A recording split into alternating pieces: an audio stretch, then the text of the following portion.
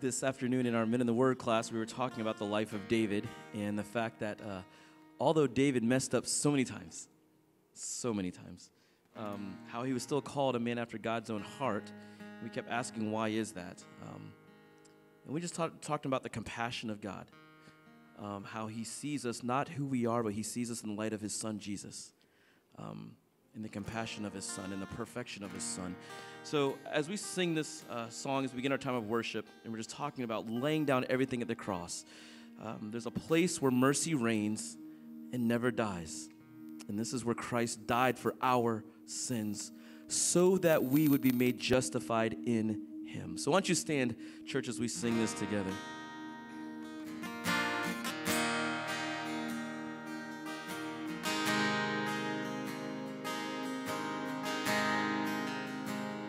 And there's a place where mercy reigns and never dies.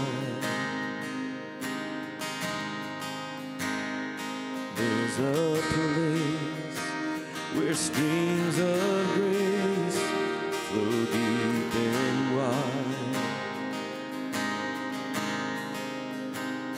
where all the love I've ever found comes like a flood, comes flowing down.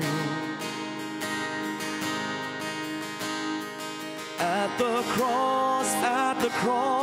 I surrender my life. I'm in awe of you. I'm in awe of you. Where your love ran red and my sin washed white. I owe all to you. I owe all to you, Jesus.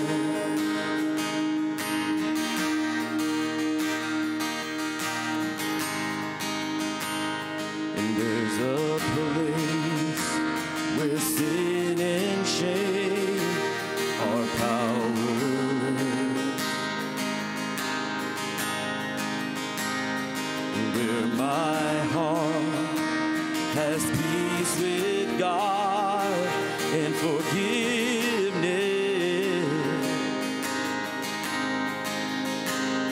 where all the love I've ever found comes like a flood, comes flowing down. At the cross, I surrender my life. I'm in awe of you. I'm in awe of you. Where your love ran red and my sin washed white. I owe all to you. I owe all to you. Oh, here my hope is found. Here on holy ground. Here I bow down. Here I bow down. Here arms open wide. Here you save my life. Here I bow down. Here I bow at the cross, I surrender my life. I'm in awe of you. I'm in awe of you.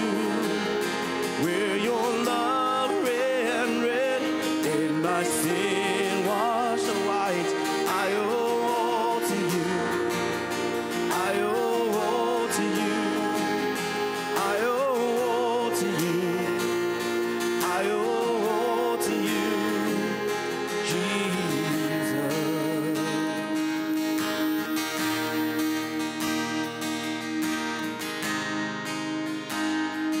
Bless the Lord, oh my soul, oh my soul.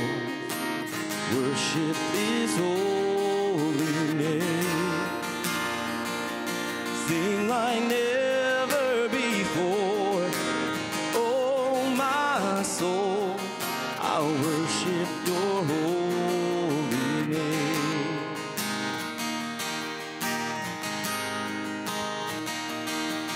The sun comes up It's a new day dawning. It's time to sing your song again. Whatever may pass and whatever lies before me, let me be singing when the evening comes.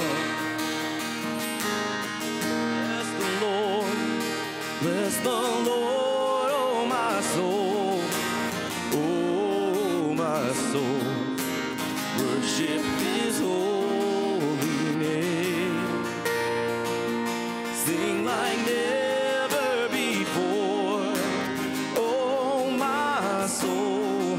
I'll worship your holy name. You're rich in love and you're slow to anger. Your name is great and your heart is kind. For all your goodness I will keep on singing. 10,000 reasons for my heart to find. And bless the Lord, oh my soul, oh my soul. Worship His holy name. Sing like never before, oh my soul. I'll worship your holy name.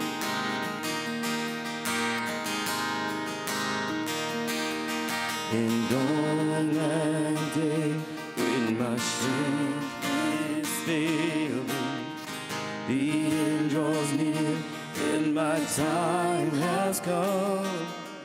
Still my soul will sing your praise unending.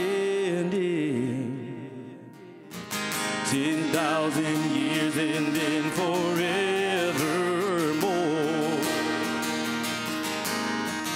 Bless the Lord, bless the Lord, oh my soul, oh my soul. Worship His holy name. Sing like never before, oh my soul.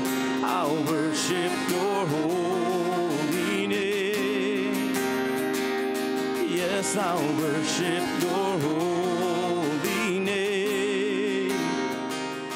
Lord, I'll worship your holy name.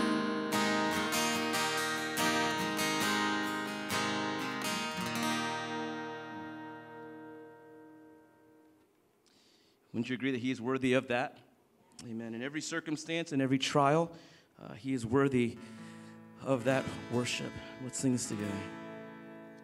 There is a fountain filled with blood, drawn from Emmanuel's vein, and sinners plunge beneath that flood, lose all their guilty stain. Lose all their guilty stains. Lose all their guilty stains. And sinners plunged beneath that flood, lose all their guilty stains.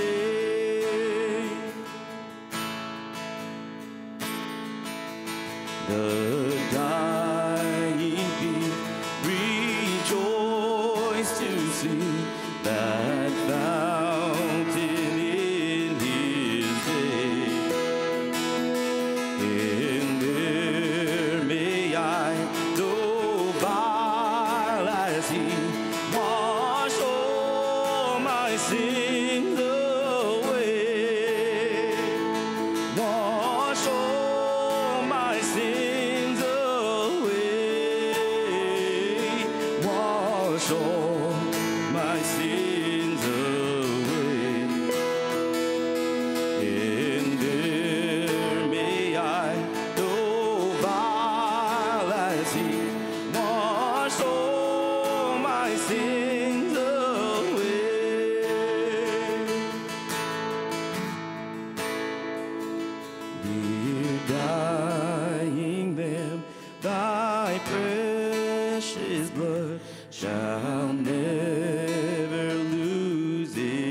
power, till all the ransomed church of God be saved to sin no more. Be saved to sin no more. Be saved to sin no more. Till all the ransomed church of God be saved to sin no more. Ever since by faith, ever since by faith, I saw the stream thy flowing wounds supply. Redeeming blood has been my theme and shall be till I die. And shall be till I die. It shall be till I die. Redeeming love has been my theme. It shall be till I die. Redeeming love. Redeeming love has been my theme. It shall be till I die. Amen.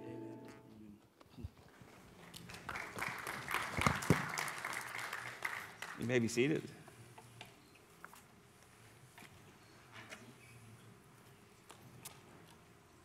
How about Numbers 11?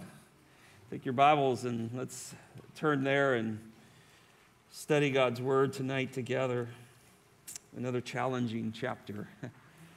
Father in heaven, we thank you for your redeeming love. I pray, Lord, that would be our theme here at Riverbend. We would be driven by love of our Lord, his love for us, our love for him, our love for one another. Lord, cause that to be our theme, Lord. What a great message that is. Thank you for your word, Lord. Thank you for the history of the nation of Israel. Thank you that it's written on the pages of Scripture, inspired by the Spirit of God, laid down for us to study and to learn by, Lord. We're grateful for an opportunity to see those who made sinful mistakes, Lord, to learn by them, Lord, so we don't repeat them. Cause us to love you.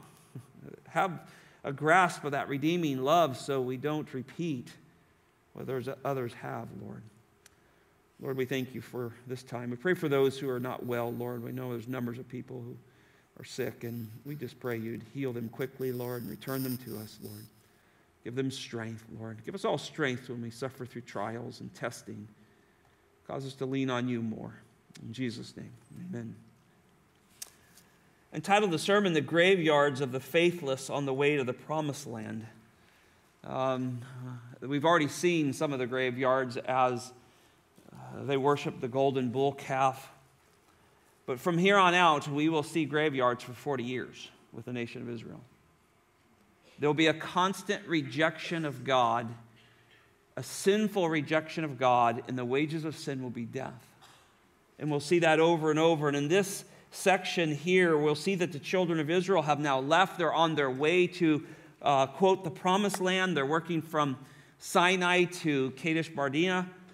And along the way, these difficulties start to arise. And they challenge the people. And the people, instead of turning to God for help, they begin to complain. And this chapter begins the recording of what I would call a complaining spirit that made its way into the congregation of the nation of Israel. And it continues all the way through chapter 14. And in there we'll see they reject the word of God, the promise of God, and they are turned around from the border. The nation began to grow in this spirit of discontentment. You could call it that as well. And we see it by the consequences and the murmuring against Moses and the Lord, and it brings about death and punishment. And certainly the travel in the wilderness is not easy. It's not hard to look at what they were doing, how many people they were, how far they had to go. I've showed you pictures of some of that land. This is a large nation moving through a very difficult environment. But it was not merely that the people complained once or twice. And here's my point tonight. It's that there was the fact that there was this developing within them a complaining spirit. I think there's a real difference, because there's days we have like, oh, Lord, I don't like this, and we may have some difficulties with things that are going on, and we may not always handle them right the first shot at it, but then we'll come back and say, oh, Lord, I'll trust you.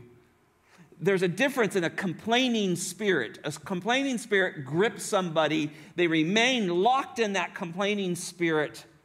And then from there, they begin to spiral away from the truth of God. Now, the climax of this complaining spirit will come at Kadesh, Barnea. And right at the time where they needed to trust the Lord the most, they're on the border, the spies have been sent, the spies have returned, that complaining spirit will take them where they should not go. And that's what sin does. It takes us to places we had no desire to go in, even at times. This would cost them 40 years. Cost them 40 years in the wilderness. And they'll die there. The whole generation will die and not be allowed to enter into the promised land. Well, there's strong lessons, of course, for here, and one of them is this generation is not just suddenly lost, and it's something I thought deeply about. It's just not suddenly lost. They didn't all of a sudden say, oh, we just made a mistake. I think what we'll see is they prove themselves to be disqualified as true followers of God. They reject the God whom they say they follow. And God's going to expose that. And it starts in these passages with this complaining spirit that exposes their heart, shows that they're incapable of following this divine calling that God has. And there's a lot of lessons that a lot of people hang around Christianity. And we're going to see that today. There's the what he calls the rabble, right? The mixed group that was with them. They hang around the people of God, but they're really not the people of God. Let me give you several thoughts tonight on this text. Number one, a complaining spirit in the judgment of God. Look at the first 3 verses with me. Now the people became like those who complained of adversary in the hearing of the Lord. And when the Lord heard it, his anger was kindled, and the fire of the Lord burned among them and consumed the outskirts of the camp.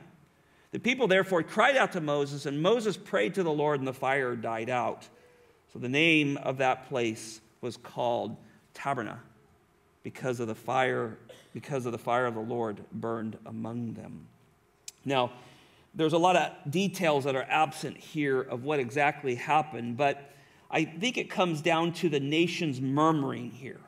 And it points to the fact that there was a general complaining spirit. So there's not a lot of details here, but it says this has been their spirit. This is the way they are. They're generally complaining. They are losing their trust in God, and they are complaining.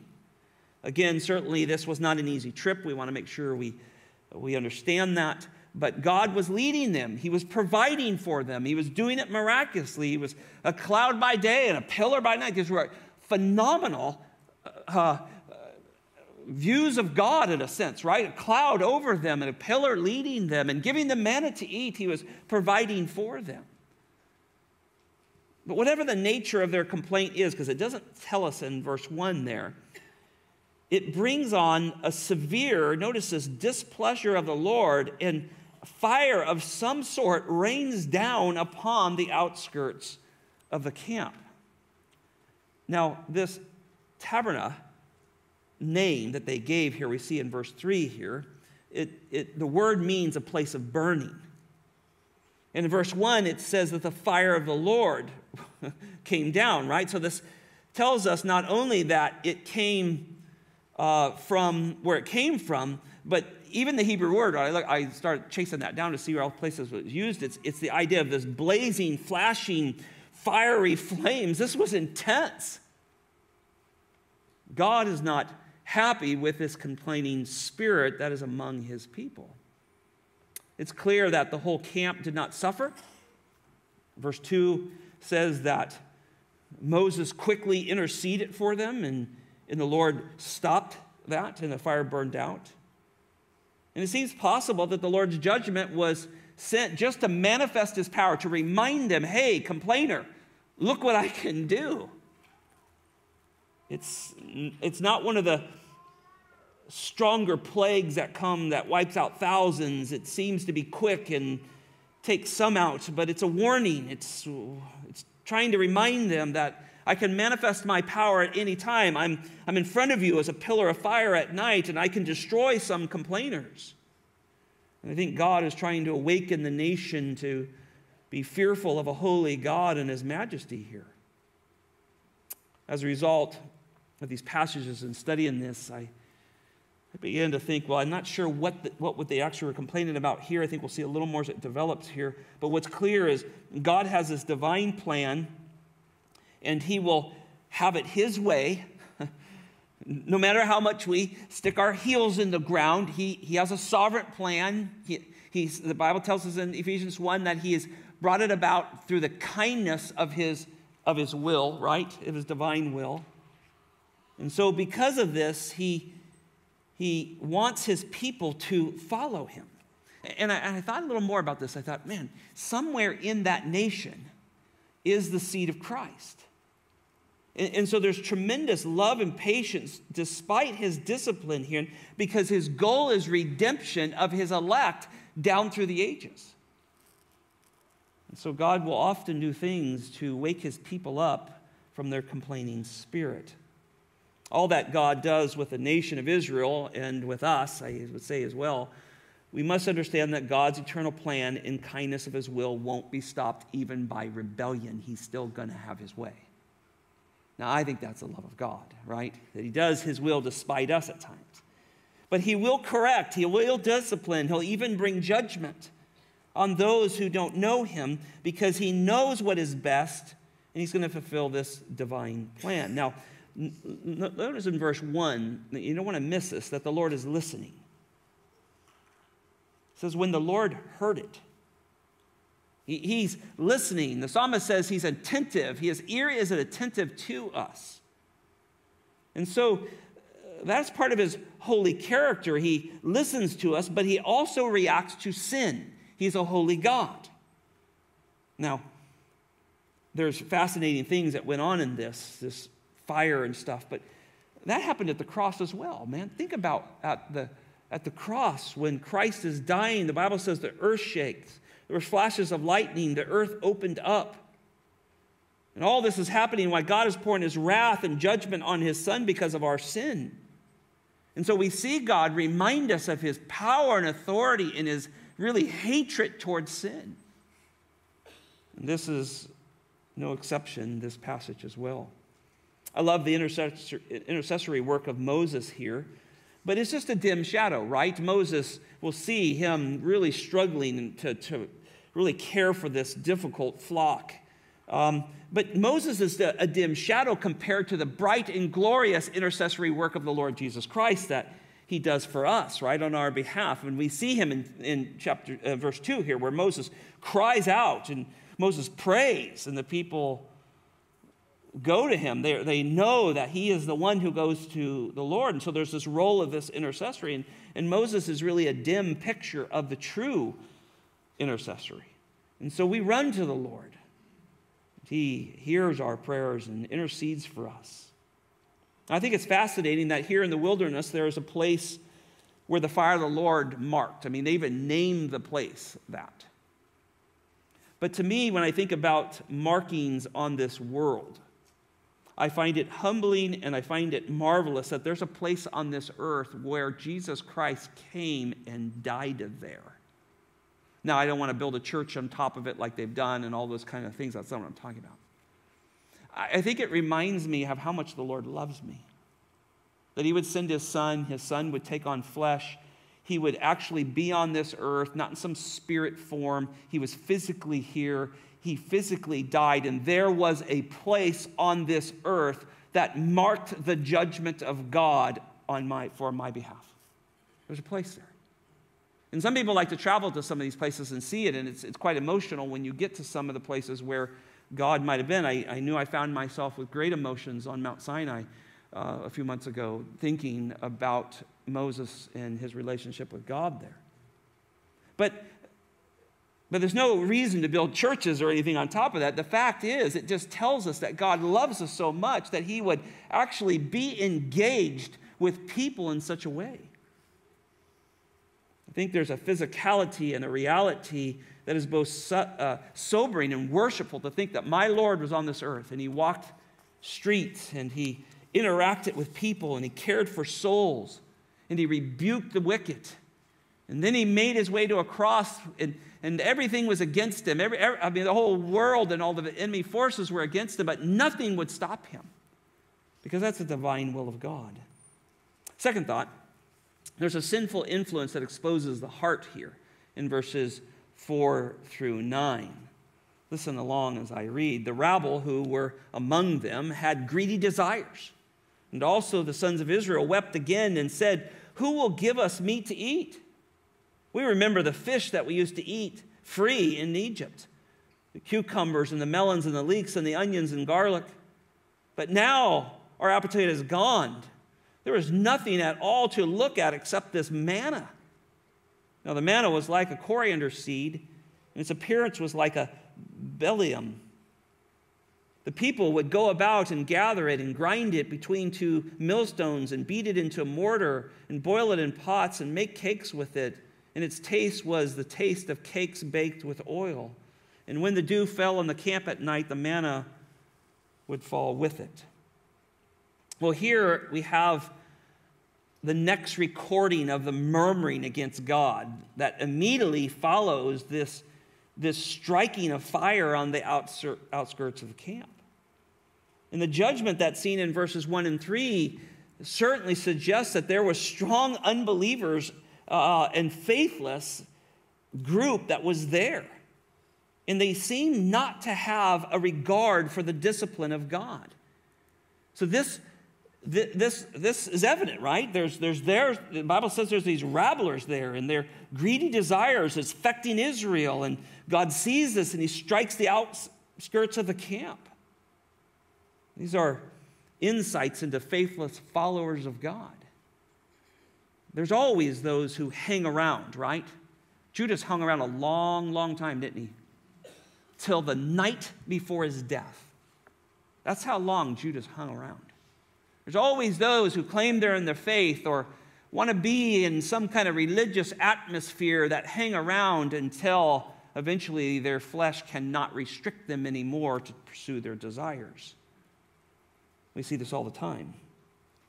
People who are caught in immorality, they know how to put a great face on for a while, but sooner or later that cannot hold up. Eventually that comes out, and eventually their sins find them out. I imagine that the incident in the first 3 verses caught the attention of Joshua and Caleb. They are the only two who are going to believe God, right? When it comes to the border. They're the only ones who are going to believe, and they're going to go on to have a place in the promised land. But for the rest, it seems that there is a cumulative effect on them, this complaining spirit that now has a grip on the nation just hours or days from leaving Mount Sinai, where the Lord was on the mount, and now he's leading them by a pillar and by a cloud. This complaining spirit is making its way through the congregation. Certainly one of the sinful influences of the nation was what the Bible calls here, notice in verse 4, the rabble, or maybe your Bible might say the mixed multitude. It's only used here, this particular word. And they're traveling with the nation of Israel, and they would have traveled and they would have dwelt on the outskirt of camp. I showed you a slide last week where they would have been probably in the tail end, is what we believe, And then they would not have been in the tribes. They were not part of the tribes, so they would have had to camp outside of the tribes. And so it seems to think that it's where God struck this. And it seems obvious that these rebel rousers, as the Bible refers to him, are helping spread a discontentment through the camp. But it isn't hard to read this verse, particularly verse 4, and you begin to realize that the sons of Israel wept again. They're responsible for this. They have a responsibility, and though the mixed multitude, these rabble people, are influencing them, they know what God did for them, and yet they have forgotten that. There are those that will come among our midst that will often have a distaste for God, and we have to be careful of them. There are wolves that are coming in sheep's clothing at times. But here, this distaste for the provision of God is very unsettling, right? You're out in the middle of nowhere, and when you're there, you just get overwhelmed with how do you feed 2 million people out here?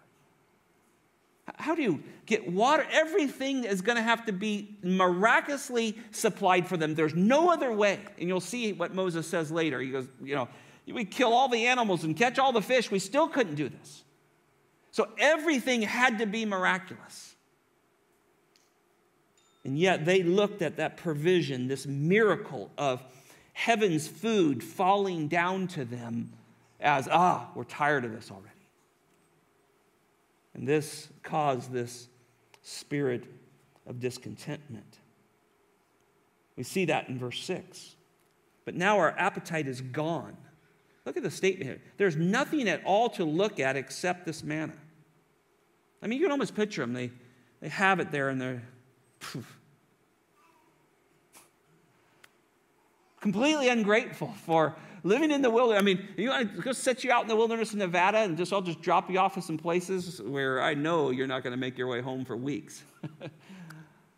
You'd be loving to have a couple little crackers with you, wouldn't you? But yet that's what discontentment does, right? It grows. Furthermore, they were allowed to complain. They were allowed their complaining spirit to lead them back to the things of Egypt. Look at this. This is amazing. Verse 5. We remember the fish which we used to eat in Egypt, the cucumbers and the melons and the leeks and the onions and the garlic. Their complaining spirit is now, figuratively, leading them back to slavery. That's quite a statement, isn't it? So you would think that Israel would have not forgotten the terrible conditions of slavery, the death they witnessed there, the misery of life for hundreds of years.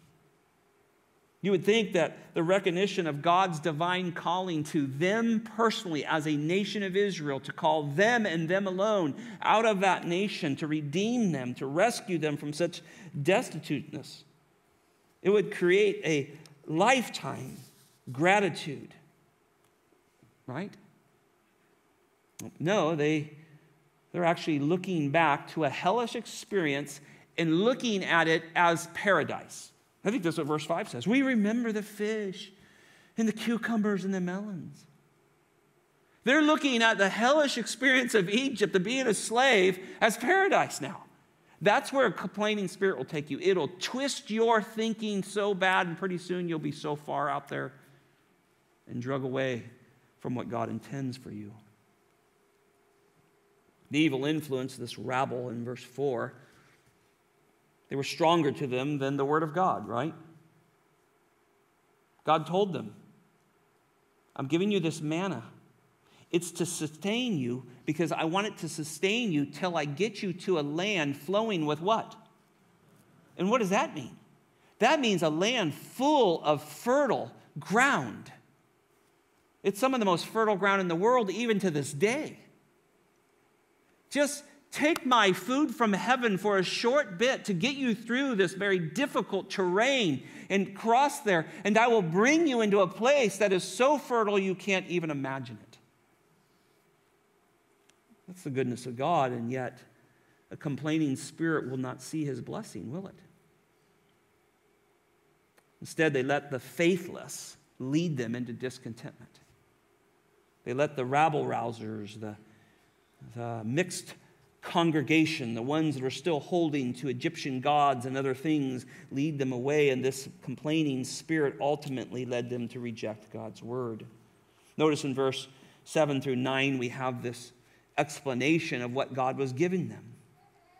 And it's just like they're sitting around eating crackers all day. They got cake. I think that's pretty cool. It gives you an idea that they became creative with this, and it was a sustainable nutrient for them to get them to this promised land. The description of manna provided helps you realize they knew how to use this.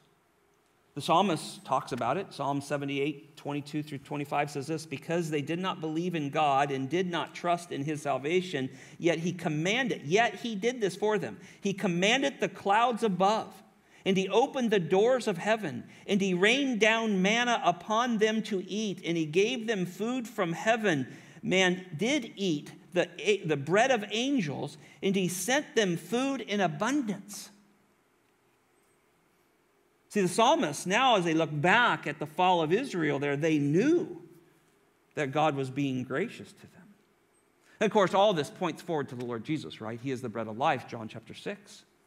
Listen to what he says to those who opposed him, verse 32 following. Jesus therefore said to them, truly, truly, I say to you, it is not Moses who gave you bread out of heaven, but it was my Father who gives the true bread out of heaven. Now all it's turning to him. I'm the true, sustaining, eternal sustaining spiritual nutrient that you need. Verse 33, for the bread of God is that which comes down out of heaven. So all of that manna was a picture of Christ coming, right? And he even gives himself that title, I am the bread of God, the bread of God. And he goes on to say, and I give life to the world. If they don't have that manna, they don't even get out of the desert, do they?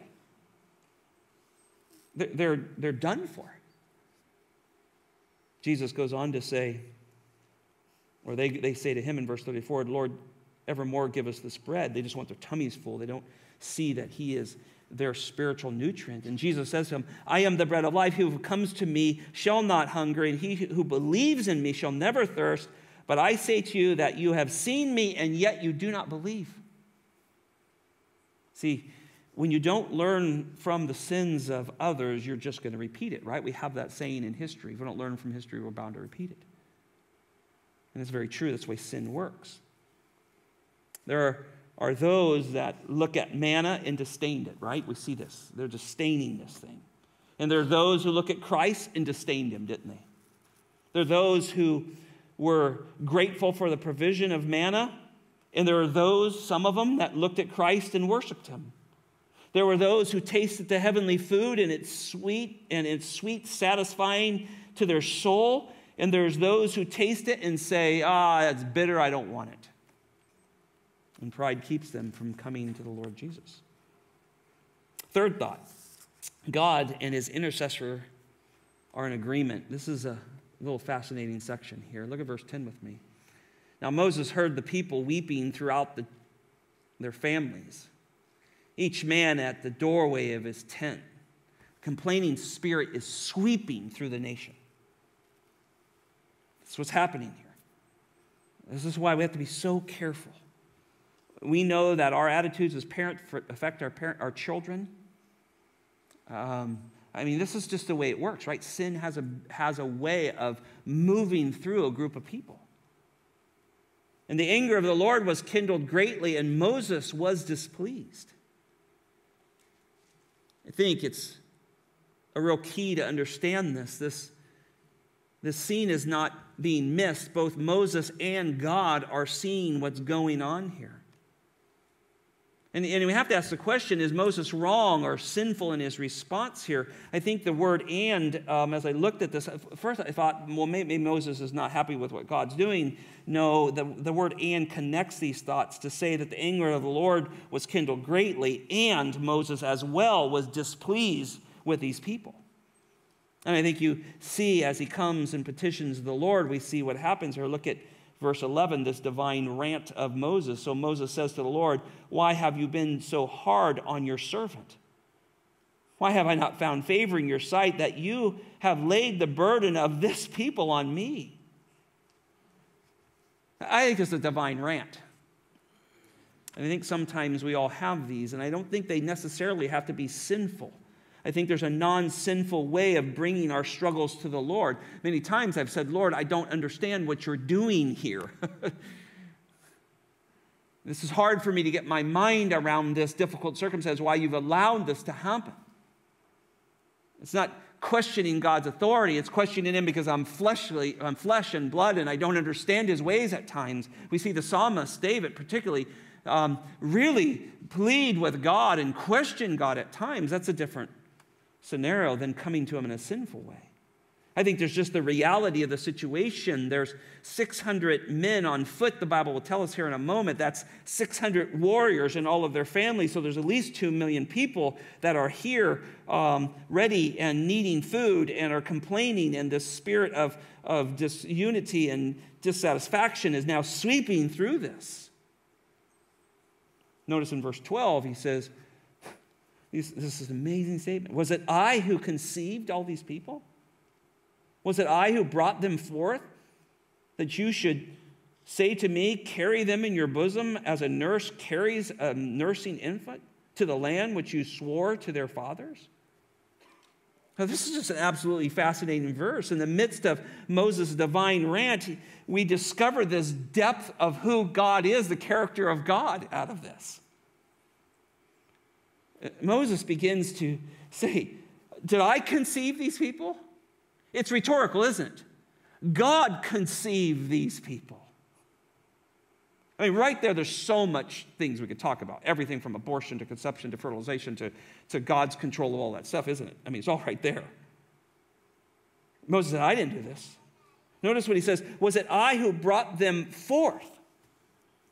I didn't birth these people. Again, tells you of the power and the sustaining and the character of God to produce a people. Abraham, there's going to be a great nation that's come for you. Well, that's good, God. I can't even get my wife pregnant. This is God who does these things, and Moses is recognizing these things. I don't have the ability to do these things. I can't carry them in my bosom like you do. I can't nurse them. I can't bring them to the land. I can't do this, and you can hear his inability coming out of this. He's overwhelmed. And yet there's great truth here, isn't there? I think what fascinated me the most out of verse 12 is the feminine aspect, I gotta say this right, of God here. Genesis 1:27 says that God created a male and female. He made them in his image. Let us make them in our image, male and female. And these terms here point to a God who conceives people, who births them, who carries them, who nurses them, and brings them all the way to the promised land where the Father is. That's an astounding statement, isn't it? Sometimes we think, oh, we have our theology so great back now, we've been in all this time, we're New Testament, New Covenant, we have all this stuff, yeah. That's an incredible theology.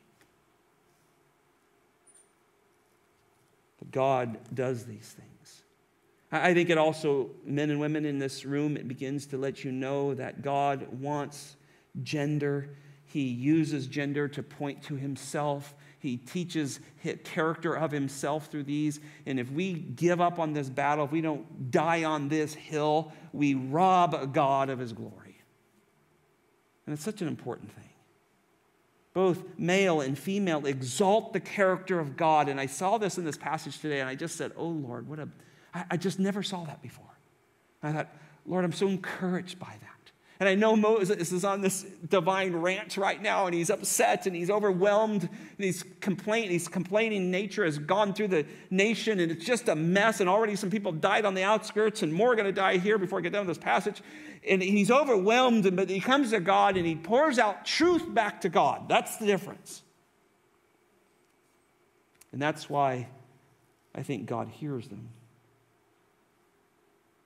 I think as I look at these verses 12 through 14, there's these rhetorical questions that point to this conception and birth and provision of the people that only God can do.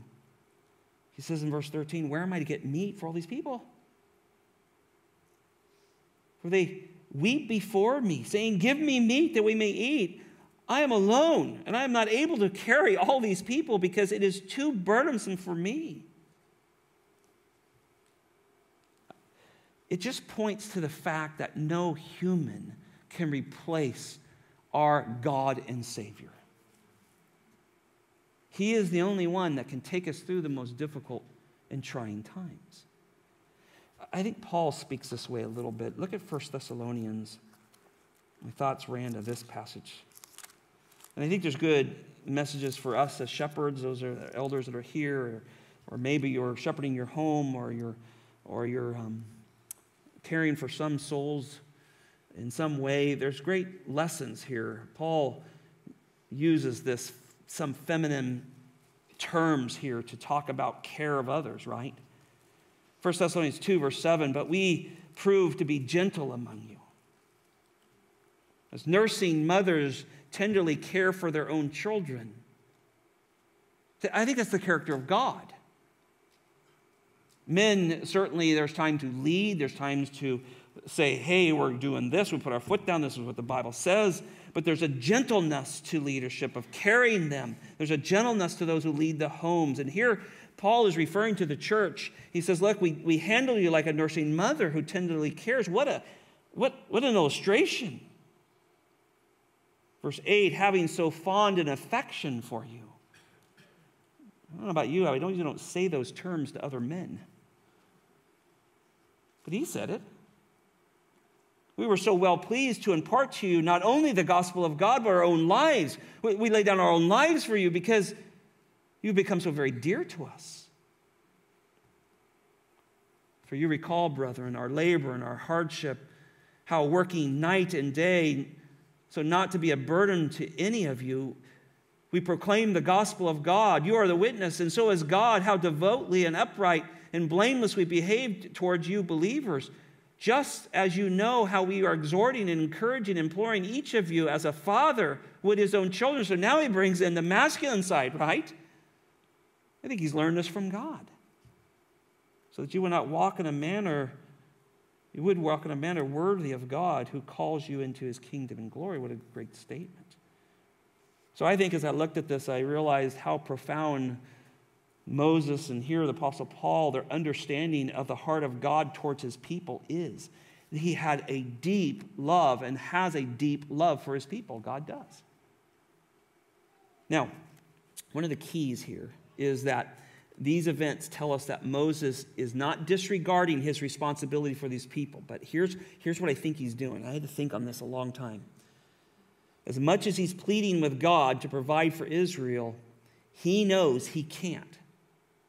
And so I think there's a clear recognition by Moses that he neither can redeem them, sustain them, provide for them, lead them into the promised land like God can. And notice what he says in verse 15. I think this drives us home. So that if you are going to deal with me, he's talking to God still, Moses, please kill me at once. If I found favor in your sight, and do not let me see my wretchedness. You go, Scott, what does that mean? Well, here's what I believe Moses is saying.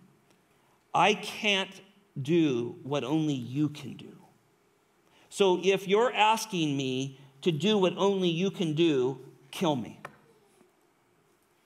In fact, if I've really found favor in your sight, take me home to be with you, and don't let me see my utter failings in trying to do what only you can do. I think that's what he's saying. It's total dependence on God in an extremely difficult situation. Moses is a great example for all of us. I can't do what you do, God. I need you. And if you're going to have me do what only you can do, just kill me. Anybody ever thought that? Take me home, Lord. The Bible says that God and Moses were in agreement here. I think they're in agreement here. And there's no There's no ill consequences to Moses' divine rant here. Not like we see when he strikes the rock and takes the authority away from God later and doesn't allow it to go in the promised land. But God doesn't do that. God just responds now to his request, and that's our fourth point. God's divine response to Moses' plea. Look at verses 16 through 24. Let me start with the first two verses, 16 and 17. The Lord therefore said to Moses, gather to me 70 men from the elders of Israel, whom you know to be the elders. It's interesting, whom you know. There's a character recognition there. Elders of the people and their officers, and bring them to the tent of meetings, and let them take their stand, therefore, with you. And then I will come down and I will speak with you there, and I will take of the Spirit who is upon you, and I will put it upon them, and they shall bear the burden of the people with you, so that you will not bear it alone. First, the Lord now responds to Moses' plea here in his inability to burden these people alone here. But there's a difference between Moses and the people. Moses is petitioning God for help. The people are still complaining. Moses is coming to God in a different way, right? They're complaining. Moses is seeking help. He's seeking guidance. How do I do this? I can't do your job. How am I going to get through this? And so the provision for help for Moses is, notice, it's gracious and it's generous. He didn't just say, well, I got Joshua. He's coming along. He's a young lad, but you're going to get him in time. Just hold on. He gives him 70 men. That he says, I'm going to take the Spirit, the divine Spirit of God that I've anointed on you, and I'm going to take that Spirit and put it on them, and they're going to help carry this burden. This is a graciousness of God, isn't it? Now notice that God's divine response to the people's complaining spirit was very different. Look at verses 18 through 20. Say to the people, consecrate yourself for tomorrow. Uh-oh, wait a minute. There's a religious aspect to this. Set yourself apart now. I'm coming to do something. And you shall eat meat. For you have wept in the ears of the Lord, saying, oh, that someone would give us meat to eat, for we were well off in Egypt. The Lord is repeating back to them what they said. He's listened to everything they said. Be careful when we complain, don't we? The Lord's listening. Therefore, the Lord will give you meat, and you shall eat. And you shall eat not 1 day, not 2 days, not 5 days, not 10 days, not 20 days, but a whole month, until it comes out your nostrils, becomes loathsome to you, because you have rejected the Lord who is among you, and you have wept before him, saying, why did we ever leave Egypt? Man, is he bringing it home. I've heard everything you said, and I'm about ready to act. There's a real double-edged sword here, right? There's a provision of food for this ungrateful nation, but you can see that their craving for meat would be satisfied, but that satisfaction would actually be an expression of judgment from God upon them. You want meat? I'll give you meat. Notice verse 21. We've got to keep moving here, but Moses said, the people among whom I am, Moses is he's still wrestling, right? Are 600 on the foot, right? Those are the soldiers counted in chapter 2, right? The men that could go to war 20 years and older, or 20 years and older. This is 2 million people, and yet you have said, I will give them meat so that they may eat for a whole month. He goes, should the flocks and herds be slaughtered for them to be sufficient for them? Or should all the fish of the sea be gathered together for them be sufficient for them? These are rhetorical questions. No, we don't have enough meat in us to do a month here. There's not enough fish. And I think what the Lord is doing here, though Moses is lacking the understanding of the coming miraculous event that will be displayed, that he says, look, I understand you can't do this, but I can. And he's teaching Moses that lesson. Step back a little bit. Look at verse 23. And the Lord said to Moses, is the Lord's power limited? Boy, I got that all marked up in my Bible. I hope you do too.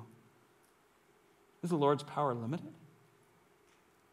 We act like it is some days, don't we? Then he says this, now you shall see whether my word will come true for you or not. I think what verse 23 is saying, you have already admitted that you are not me. So step aside and watch the power of my word come true. I imagine Moses goes, okay, God, I get it. Verse 24, so Moses went out and told the people the words of the Lord. And also he gathered the 70 men of the elders of the people and stationed them around the tent. Even though Moses wrestled with God's divine plan and even had questions of how it was all going to be carried out, ultimately what Moses does is he believes God and he carries out the message. He obeys. Look, brothers and sisters, there's times that we just have to say, I know what God wants. I'm just going to go do it. Lord, help me have a right heart. And I think that's what Moses does. He doesn't have all the answers of how he's going to do it. He just said, God said, step aside, I'm going to do this. Number 5, the Spirit's visible proof that God will provide. We find this in 25 through 30. Notice that the elders are appointed and they're receiving the anointing of the Spirit here. And then there's this prophesy going on. Look at verse 25. This is an interesting text. I don't want to spend too much time on this, but I think it links a little bit into 1 Corinthians and so forth. Then the Lord came down in the cloud and spoke to him, and he took the Spirit who was upon him and placed it upon the 70 elders. And the Spirit rested upon them, and they prophesied, but they did not do it again. Well, here now these 70 men are prophesying. I think that's evidence of the gift that they had received, like God promised he would do. And in much like the New Testament, they're speaking in, I think much like what the New Testament did, prophesying and speaking in tongues, there's this extraordinary event happening, though it's not going to last very long, right? And I think that's what happens in the New Testament. God used some amazing things where men spoke in tongues, languages, we know that word, right? And they were prophesying, and all this was done before the completion of the Scriptures. But I think here, just like the New Testament, this event was a one-time manifestation, and that's what it says at the end of verse 25, doesn't it? But they didn't do it again. So God is showing his miraculous power in this event. I read quite a few people on this to get my mind around it and came upon Kyle and Delige, and this is what they said. They said this: the miraculous manifestation of the Spirit was intended simply to give the whole nation a visible proof that God had endowed them with his Spirit as helpers of Moses and had given them the authority required for the exercise of the calling. So he was showing what he could do. He could show the whole nation that I can put my Spirit into these people just like I did Moses. Now, look at verses 26 through 28. There's an event that goes on here. But 2 men had remained in the camp. The name of one was Eldad, and the other name was Medad. The Spirit rested upon them. Now they were among those who had been registered, but had not gone to the tent. They didn't go to the tabernacle, and they were prophesying in the camp. So a young man ran and told Moses and said, Eldad and Medad are prophesying in the camp. Then Joshua, the son of Nun, the attendant of Moses from his youth, said, Moses, my Lord, restrain them. So here we have this very interesting incident that's happening here in relationship to these 70 anointed elders here. 2 of them, they didn't come to the tabernacle, the tent meeting. They stayed out in the camp. Some people I read said, well, maybe they were unclean, but the Bible doesn't tell us, right? We don't know why they're not there. But nevertheless, these 2 men are Eldad and Medad, and clearly they've received this gift of the Spirit, and they're prophesying within the camp. But Joshua, Moses' young apprentice here, he's bothered by that these 2 men would seem to be doing something that would rob Moses of his authority. And I think Joshua's motives were probably honorable, right? He sought to protect the authority of Moses. But Moses refused. He refused to not recognize what the Spirit was doing, and he didn't give in to the jealousy of his authority here. So Moses sees great value of what's happening here. Notice what he says in verse 29. Moses said to him, Are you jealous for my sake? Are you worried about my authority? Look what God's doing. That all the people were prophets that the Lord would put his Spirit upon them. Now we start to see why God is not displeased with Moses. He has pure goals for these people. He wants them to know God like he knows God. He wants them to be jealous for God, to be fervent for God. He desires all that. In fact, I think why he says this is he sees that's the problem here. They're not zealous for God. They're zealous for themselves, and that's the problem we're in. And if they would be that way, Joshua, you don't understand, this isn't about me. This is about the nation following God. And then Moses returned to the camp, both he and the elders. Now, I just want to affirm something. Again, there's no completed canon. And this passage is a passage, unfortunately, the hyper-charismatic people love to run to and say, oh, yeah, see, this is why we do this. It's a one-time event.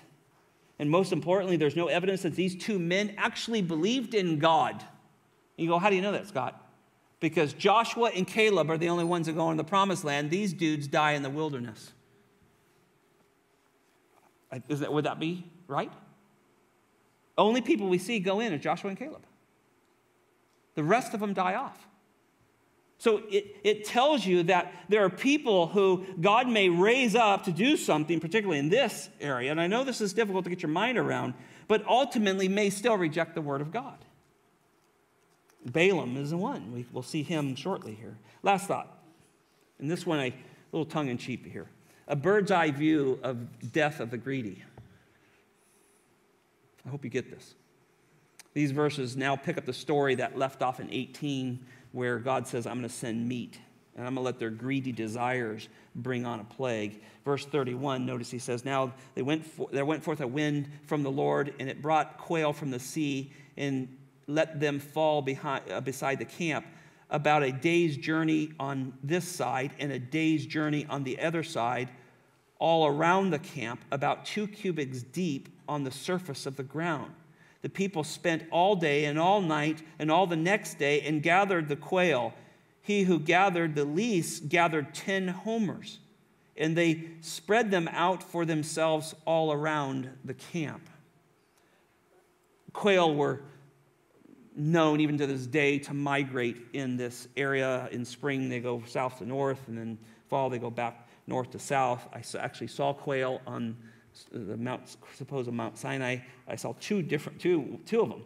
And you can't miss quail because when they take off their wings beat, you know that noise if you've ever hunted quail or seen them. I mean, oh, wow, there was a quail. It was pretty cool. But this is enormous, right? This is enormous coveys. And they've recorded big coveys that are in this area at times when they're migrating. But this is extraordinary, right?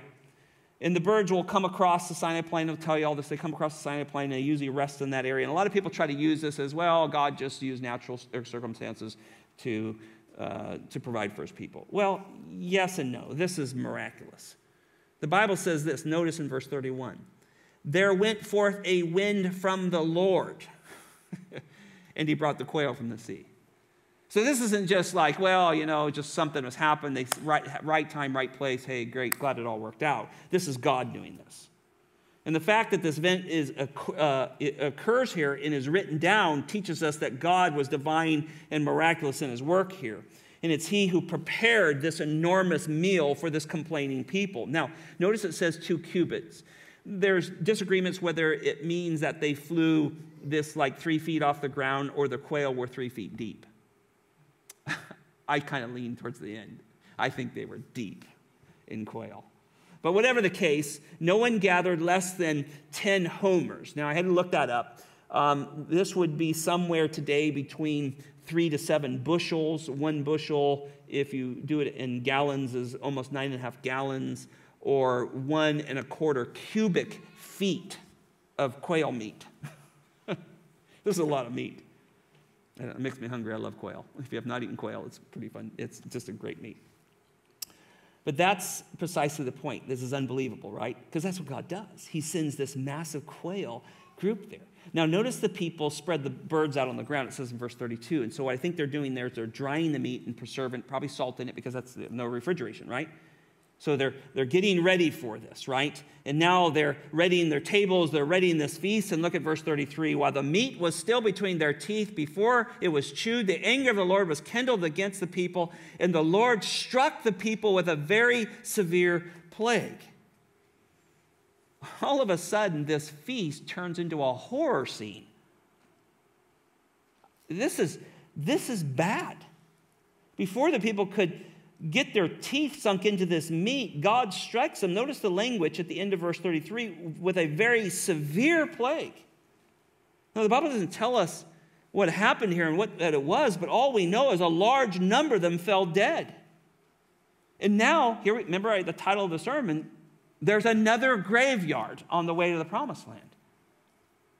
Because of this complaining spirit, in fact, the Bible tells us that they name the place after this. Verse 34, now the name of the place with Kilbroth, I can't pronounce that last one, because they buried the people who had been greedy. They named the place after their greed. Now, I want to just finish with this. The psalmist picks up on this. And listen, and you might want to turn there because it's worth looking at this. Psalm 78, 27 through 34. Israel remembers this.